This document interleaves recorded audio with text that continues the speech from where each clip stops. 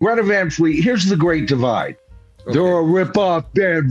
They're a Zeppelin rip-off band, man. You know, that's all they are.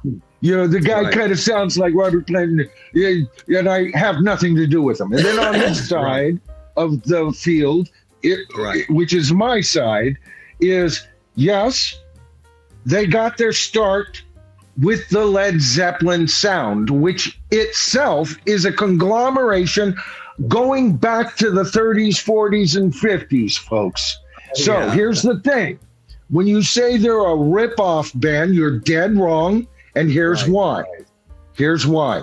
They just merely went back as their albums, whether you like them or not, have shown. They've gone beyond that first album. What was that? After the Fires, Before the Fires, From the Fires. Anyway, that's my favorite of them because they sound a lot like Led Zeppelin. You got to get back to the basics. You got to get back to the blues. If there's no blues in your rock and roll, you ain't got rock and roll.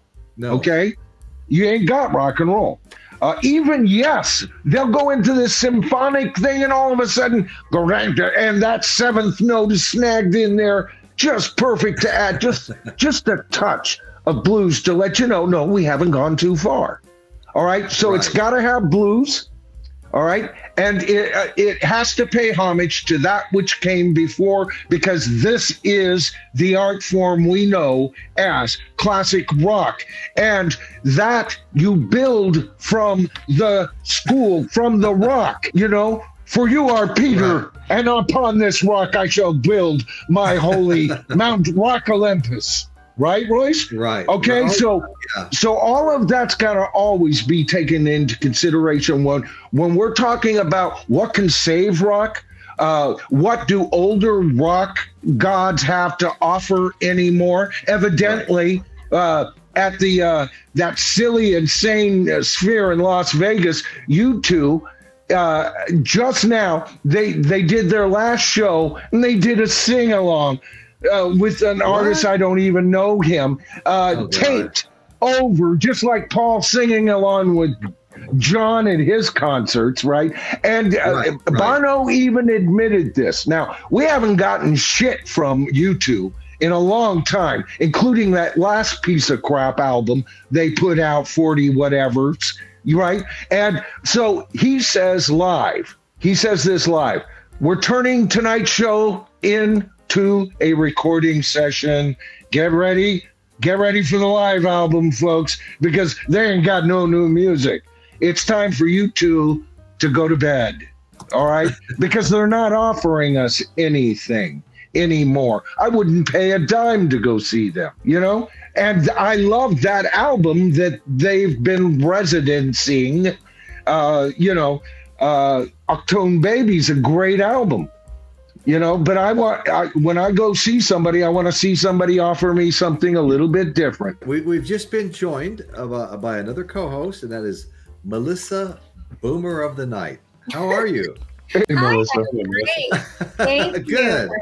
Thank you for having me. Hi to everybody. No. Thank you for joining us. How you doing? I give deference to all of you because I'm not a vinyl head. I have had a lot of vinyl heads in my life, and I think you all are so much. They should have kept liner notes around. Right.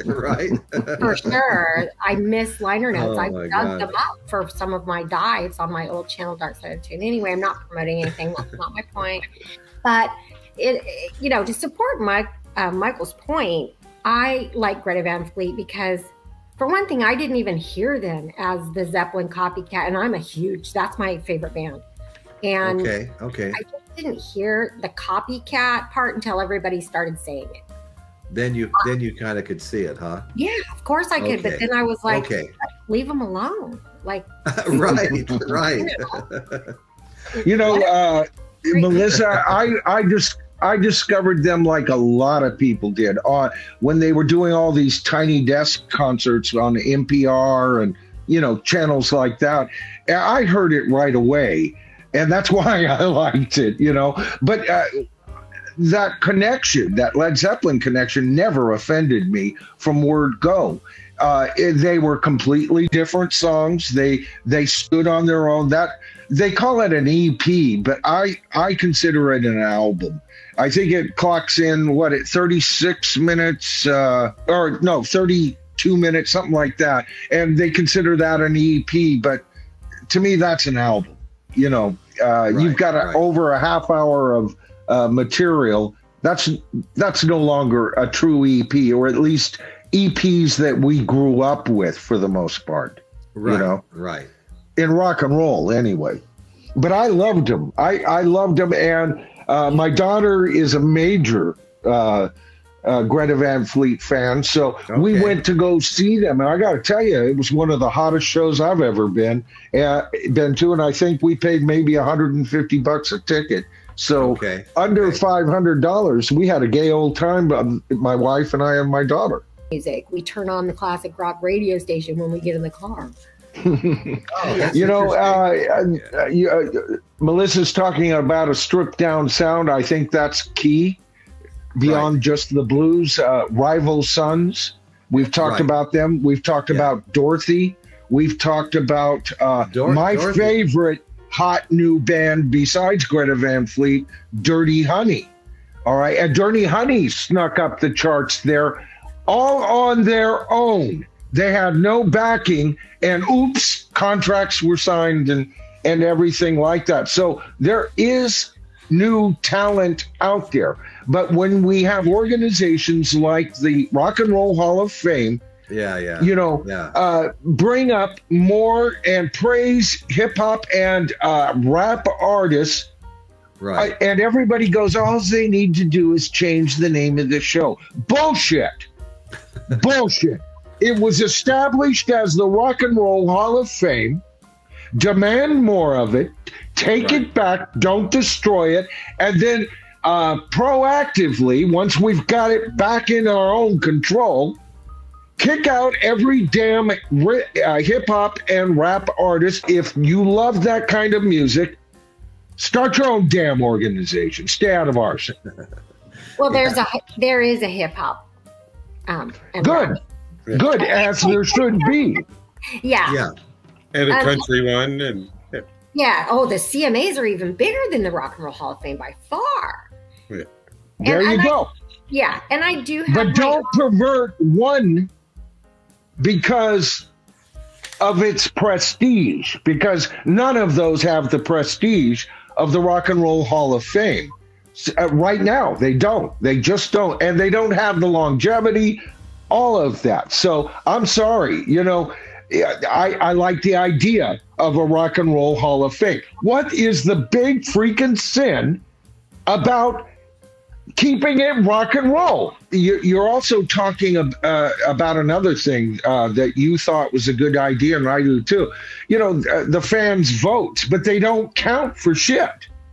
They do this big count vote. Who was the big vote winner that didn't even get nominated? Girls Just Want to Have Fun. Cyndi Lauper. Yeah, Cyndi Lauper from last year. What are you talking about, Michael? She didn't get in. No, she didn't. That's what I'm saying. But she was one of the number one or number two on the fan voting.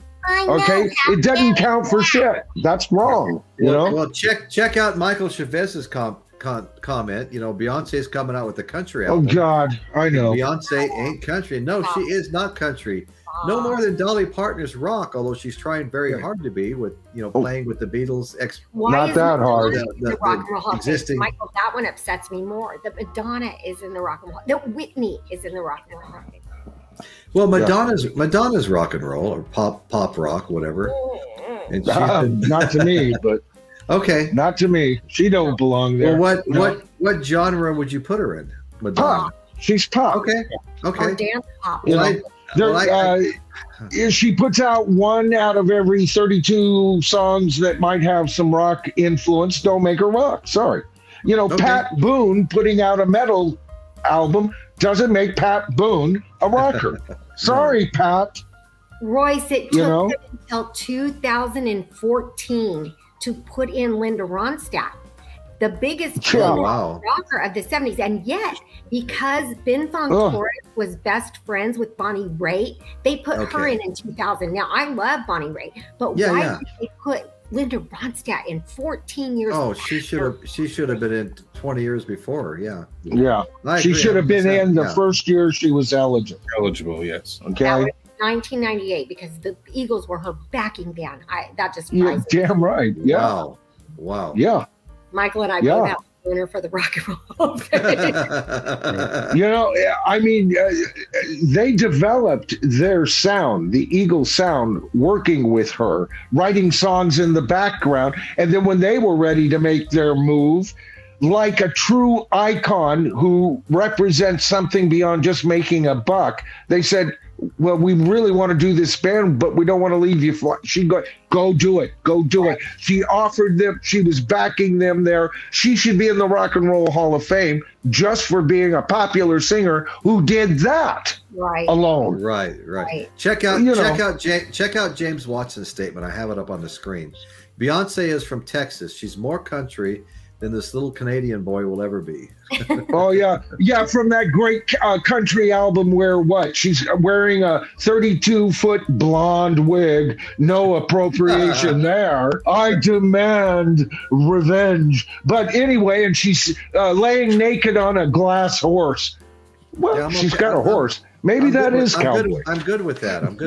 Yeah. I often wondered who listens to some of these artists, you know, like have you ever I listened to that one album because I was going to do a video on it, and it was all, girl, she my homie, baby, and all of that, trying to sound like she's from the ghetto and she's some multi-millionaires living in the Riviera. Fucker, man. Good Lord. If I said I didn't listen Talk to me, girl. Ooh. I'd be lying if I said I didn't listen to hip hop. I listened to it like early 2000s hip hop. I listened to it to dance and clean, and I have fun. But I don't expect other people to.